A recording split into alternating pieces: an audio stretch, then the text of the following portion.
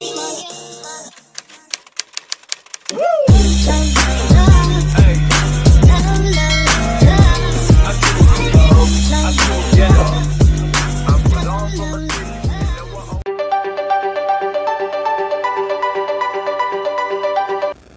province of Ifugao was known for its great system of irrigated rice terraces that is world-renowned and was developed with a simple technology.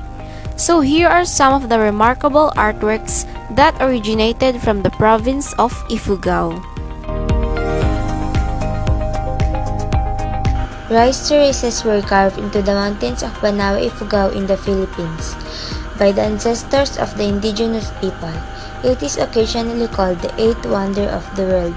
It was built with minimal equipment, largely by hand. It is located approximately 1,500 meters or 4,900 feet above sea level, are fed by an ancient irrigation system from the rainforests above the terraces. In Cordillera Mountains, nipa huts are the traditional homes of Ifugao tribe. However, most of the huts are now utilized for tourist accommodation and for sponsorship. The huts are simple to look at, but are ingeniously designed for an Ifugao's daily life. It is adorned with lots of animal skulls and skeletons, which are earned from hunting or from their previous rituals. Some say that those are a sign of prominence in the earlier times. The hut stands on stilts and makes up a wide open area under the main house, which is the ground floor. The wide area is used for multi-purposes such as cooking big meals, doing household chores, and for keeping animals, usually native pigs, for ritual offerings. The indoor house or the main house area contains a kitchen for small meals and boiling water. There's also storage on the walls for keeping weapons, kitchen utensils, sleeping materials. It also has dining and sleeping area in the middle of the house.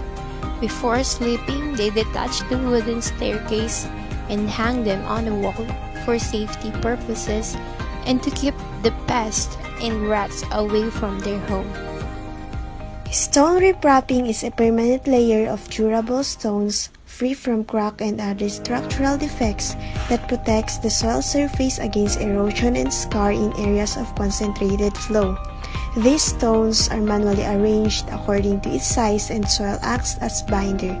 These stones were built by Filipino ancestors, particularly of Ifugao descent, and built with minimal equipment, largely by the use of their hands that were manually arranged according to its size. These sturdy stone-walled terraces have made it possible for the terraces to last for a long time, and in order to maintain this, the farmers immediately repair it whenever there are damages if they have the means to restore it. Farmers in Ifugao always hope that the stone walls will still remain because it serves as the foundation of the paddies.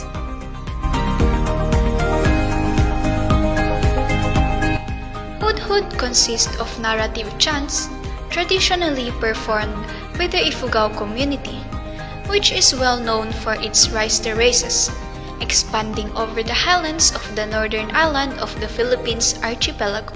It is practiced during the rice sowing season, at harvest time, and during funeral wakes and rituals.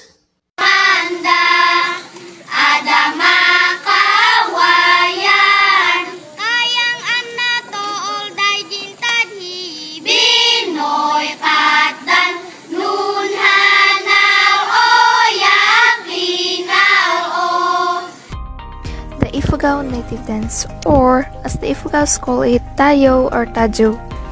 It is the Ifugao ancestors' way of dancing, which is still practiced up to the present generation.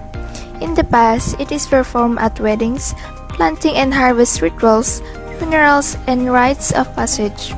Now, it is usually performed during festivals. It reflects the values and aspiration, civility, and spirituality of the Ifugaos. Bulul, also known as bulul or tinagtago. It is a carved wooden figure used to guard the rice crop by the Ifugao people of northern Luzon. The sculptures are highly stylish representations of ancestors and are thought to gain power and wealth from the presence of the ancestral spirit.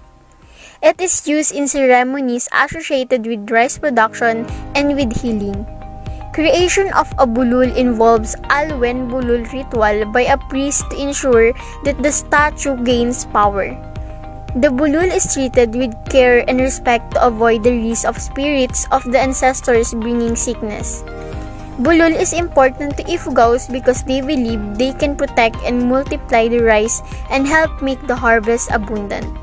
Hagabi is a lounging bench that is made entirely of a single tree trunk with a highly stylized carving of animal heads on both ends.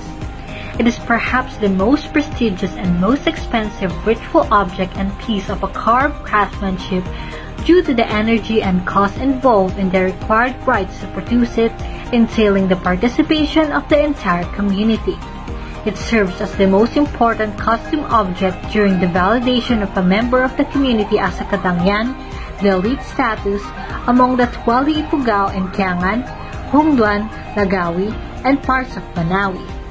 Tribal wars were a thing in the olden days, where the Ifugao people were known as headhunters. So, they became artistic and created their own weapons. They practiced blacksmithing, wherein those metals were forged on fire and flattened and formed into a knife by a stone hammer. It comes in different forms, such as spears, head-taking axes, and bola machete. Not only these knives were used as weapons, but for hunting, as well as a utility tool. They are multi-purpose, and so it is still widely used in Ifugao as a household tool, in farming and carving also. Almost all household in Ifugao has these knives because of its super sharp blade. Artisans in Ifugao also make jewelry, particularly necklaces, which they call lingling'o and dinumog. It is present for centuries since the Metal Age of the Philippines, from 500 to 1000 AD, according to narstudio.com. These necklaces symbolize fertility, virility, and bring good luck. Some of these are empowered before wearing it, and it is believed that there are anitas within them. It is a round figure and has a slit in the middle. The negative space resembles the internal part of the female reproductive system. Lingling'o and dinumog can be made of gold, jade, shell, clay, stone, brass, or copper. In the past, the social status of those who wear this depends on the material used when making it. It is also said that the symbol is associated with the Baybayin letters B and A. Another symbolic meaning of the pendants is the representation of carabao horns. Wearing a dinumog thus signifies that one has butchered numerous carabaos as a ritual offering, according to the Museo Cordillera UP Baguio Ethnographic Museum. Until now, the Ifugao people are still wearing these necklaces, even the young ones. They even use these symbols on earrings. Tourists and foreigners also love these necklaces, so the Ifugaos are selling these jewelries to them. These pieces of jewelry is a symbol of pride and ancestry in the Philippines.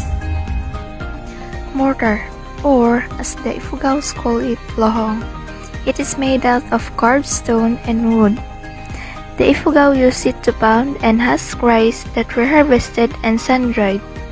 In the past, each house usually have one mortar. Now, because of rice milling, only a few use it. The wano or G-strings is the traditional attire of male Ifugaos. There are 6 types of wano, which are used depending on the occasions or the man's social status.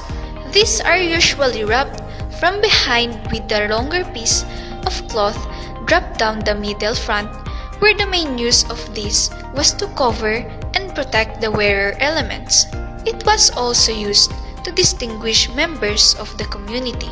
The greater the color combinations and the more elaborate the designs, the higher your status was. Also, Ifugao women wear tapis, a wrap-around skirt. There are about 5 kinds of skirts. The weaving pattern of the tapis, or tolge, describe the culture and temperament of the wearer's tribe. Traditionally, these skirts were worn by wrapping the cloth around the wearer's waist and holding the ends together with the use of a tightly tied sash. Woven bags are usually made of strong rattan and have braided straps. Densely woven, the packs are able to repel rain, keeping their contents dry even during the monsoon season. The straps can also be plaited in multiple layers to provide extra padding, making a heavy pack more comfortable and easier to carry.